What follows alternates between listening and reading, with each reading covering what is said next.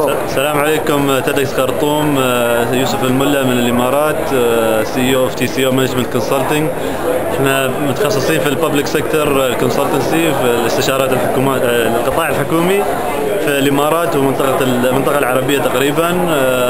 البوزيتيف ثينكينج او التفكير الايجابي هو ان there is always a future, there's a bright future coming up, success never stops at one place.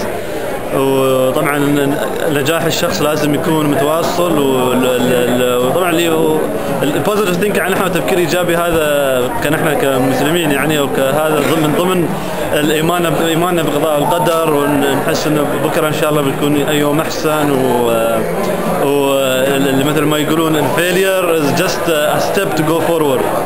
فالتفكير الايجابي طبعا بنفس الوقت هو what builds success, what builds innovation وكرياتيفيتي والابداع، خاصه ان احنا حاليا في المنطقه العربيه. التفكير الايجابي هو اللي بيساعدنا ان شاء الله على ان نتخطى المرحله الحاليه، المرحله الصعبه اللي احنا نمر فيها حاليا، المرحله ان شاء الله بتكون احسن ومتطوره ونعيش بسلام ان شاء الله باذن الله.